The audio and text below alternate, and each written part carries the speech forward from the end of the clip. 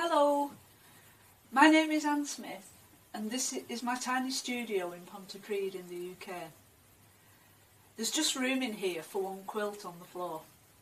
This is where I do the piecing and then it goes on the pinboard behind me.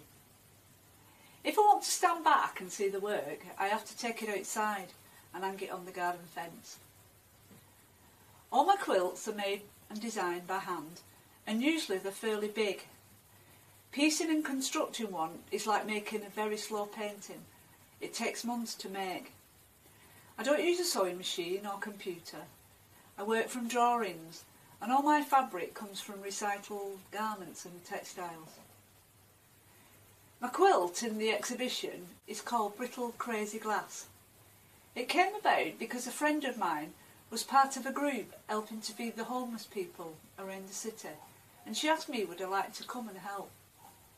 I was a bit worried at first, but week by week I got to know the people. I really warmed to them and they made a big impression on me. When I got home, I tried to remember some of the people I'd met and draw them from memory.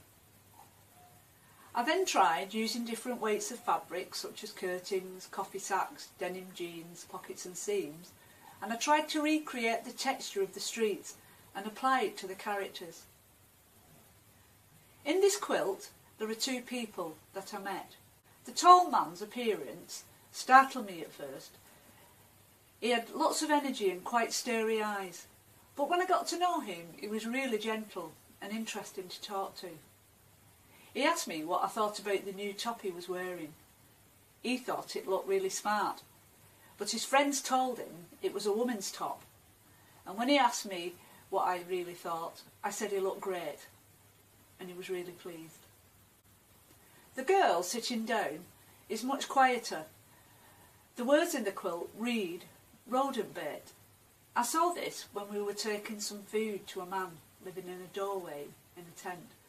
In the doorway was the notice, rodent bait laid here. He wouldn't come out of his tent, so we left the food just outside, worrying that the rats might find it before he did. I was very moved by people's stories and their different characters. I wanted to picture them in a light, colourful space, somewhere bright and hopeful. My husband said it reminded him of a stained glass window, which brought to mind some lines from George Herbert's poem, The Windows, where he says that man may be imperfect, like brittle crazy glass, but might also be a window through thy grace.